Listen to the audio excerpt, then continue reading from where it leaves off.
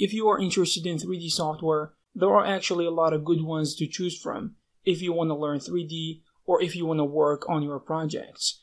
Two of those good options are 3ds Max and SketchUp, especially when it comes to architectural projects. SketchUp. SketchUp is being used for the most part by architects and architectural visualization artists to work on interior and exterior visualization projects. Using SketchUp, you can actually bring 2D plans from 2D drafting software such as AutoCAD and start modeling the walls and so on until you end up with a finished building from the inside out.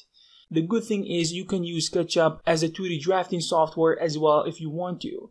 You can draw detailed and precise 2D plans using its layout tools. If you are using SketchUp, there is also a 2D warehouse to download what you need for your projects. For example, you are able to import things like furniture such as chairs, tables, lamps, etc. And later you can change their textures and materials to what suits your needs. This is especially handy for those who just want a quick way to visualize their projects without needing to know too much about 3D modeling. But if you are an experienced 3D modeler, you can actually create your 3D models from scratch if you want to, using the modeling tools in SketchUp. Later on, you can render your projects using a lot of free and paid render engines to get realistic and believable results. 3ds Max.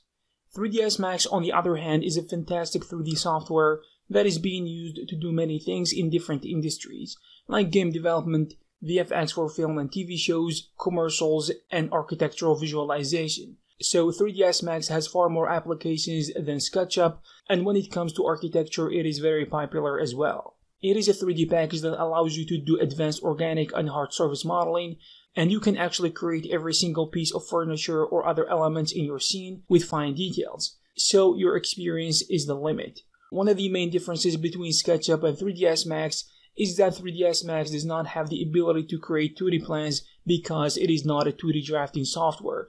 So architects and designers who use it actually rely on software such as AutoCAD to do this. When you are done with modeling, texturing, and lighting your scenes, you can use the Arnold render engine that comes with 3ds Max for rendering. And you can also use third-party plugins that can help you achieve realistic results as well. The learning curve. The user interface in SketchUp is user-friendly, which allows you to understand how the software works rather quickly. The modeling, texturing, and rendering processes are also not that hard to learn either. On the other hand, 3ds Max can help you reach insane levels of details and complexity when working on video game and VFX projects. That's why it is generally considered to be harder than SketchUp. But overall, it is easy when it comes to architectural visualization, but you still need to put in the effort nonetheless. Pricing and licensing. In terms of pricing, SketchUp is more flexible than 3ds Max and has many different licensing options to choose from, whether you are a student, a beginner designer, or a professional, which is going to allow you to find exactly what suits your needs. You can actually use SketchUp free if you are a beginner, and later you can use SketchUp Pro for $300 a year if you want to use it commercially. 3ds Max license is far more expensive than SketchUp's license because it costs around $1,500 a year, but you can use it for free for a limited period of time if you are a student.